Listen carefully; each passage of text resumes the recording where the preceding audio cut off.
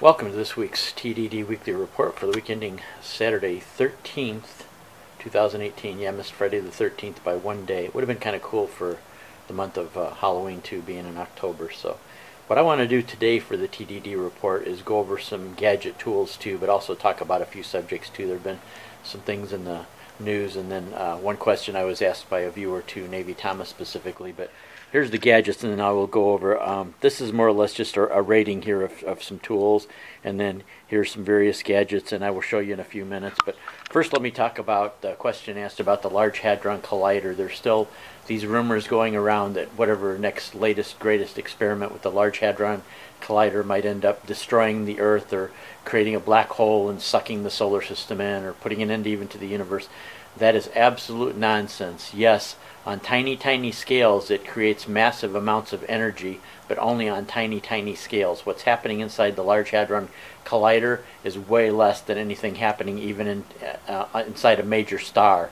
And we've got some things going on in our universe, like neutron stars colliding together, black holes colliding together, that the energies and the forces they produce just naturally are way, way beyond anything the Large Hadron Collider could actually produce.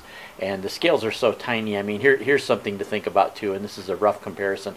Think about if you took the head of a needle and heated it up to 3,000 degrees and then set it like in the middle of this garage here.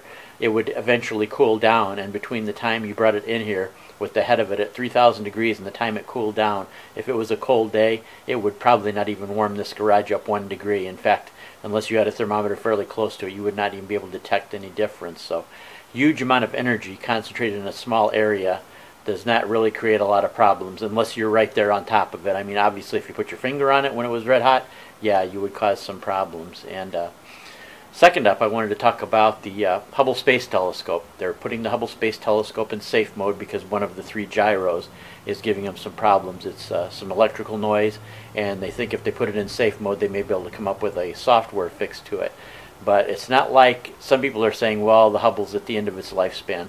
Far from it. They can actually operate the Hubble Space Telescope with 1 gyro if need be. Now, it has less maneuverability. They can't do as many things as fast, but it's nowhere near the end of its lifespan. It just means that the movements and aiming will be a little bit slower and a little more limited, but they will still be able to do science experiments. In fact, one of the ideas they're thinking about is, even though they have 2 gyroscopes that are perfectly good, if they're not able to repair the 3rd gyroscope through software, they may just shut it down and shut down one of the other 2 so that they can operate it even in a limited mode, but operate it longer, because if one of the 2 other good gyroscopes goes bad, what they will do is take and shut it down and then turn on the other good gyroscope, rather than running 2 of them at once and giving them more movement and more speed.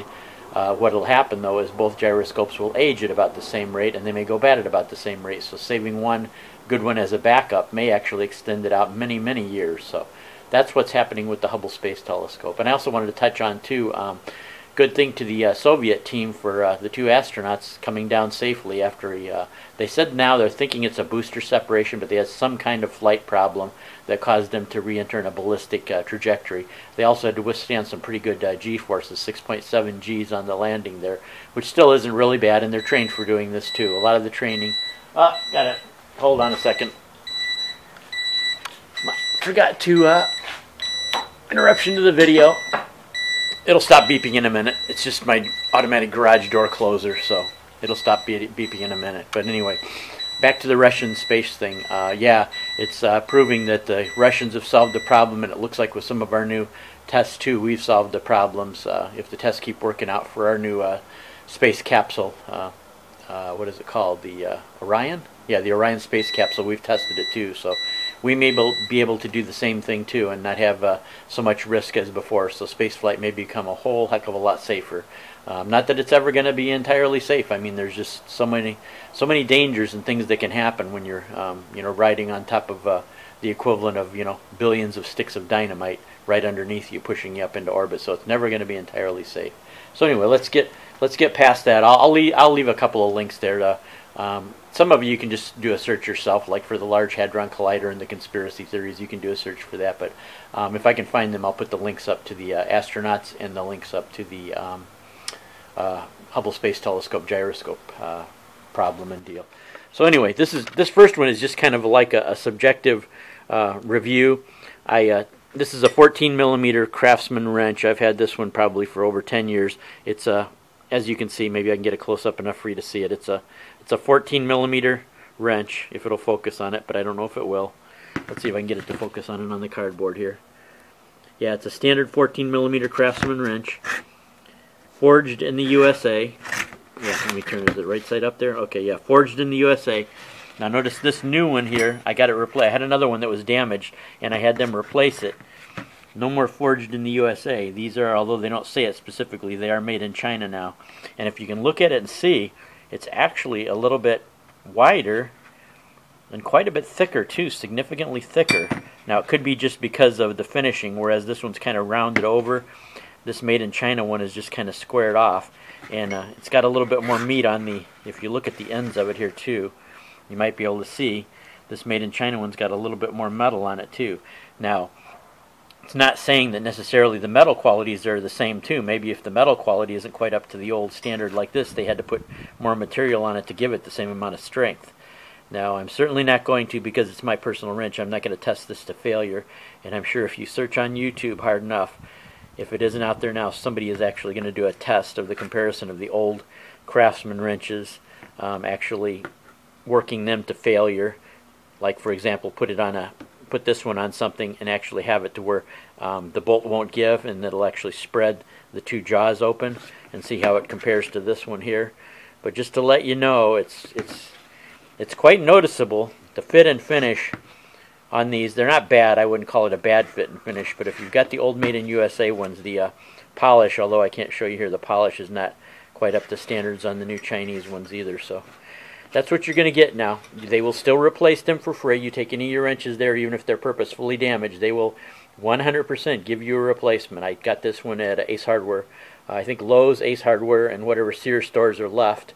They're talking about that they're going to declare bankruptcy this week, so who knows what Sears stores will be open. But if you find a place that carries Craftsman, they will still replace them. And here's some gadgets too. They happen to be all Craftsman gadgets, by the way. And this one here, I bought. I think I bought this myself. I'm not sure. Some I was given as gifts, some I was bought. This is an automatic locking. Now, if I can get it to open here, yeah, this is an automatic locking, kind of like an auto lock vice grip. In fact, it's even called auto lock. It's still not really that automatic. You have an adjustment you have to do here too. If it's within certain ranges, you still have to adjust it a lot.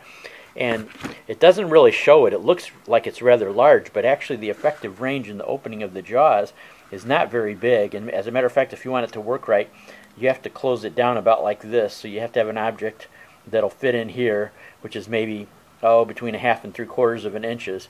So maybe 2 pieces of sheet metal or 2 pieces of not too thick metal or something like that you could use to lock together with it. But to me, it's not really that much more useful than a small traditional vice grip. So I would have to say, for whatever I paid for it, if I did pay for it, not really impressed with it. May end up giving it to somebody else that can use it, or giving it to a charity shop or something.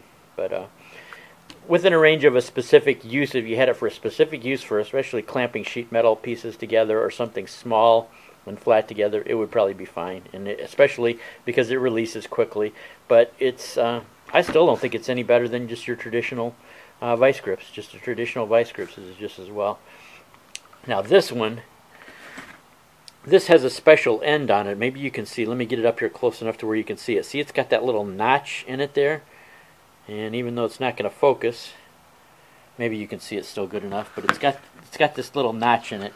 And let me actually see if I can do this and show you while holding the thing here. But what happens is you take a nut, and what it is the nut actually fits in there and locks, and then what you do is you take the wrench and twist it around, and it'll flip off into that little notch, so it'll be like a quick release, one direction only, kind of like a ratcheting release. It'll lock the one way but ratchet the other way. And you know, as an idea, it is kind of a cool idea, and I had a complete set of these too, and I ended up giving them to a charity shop.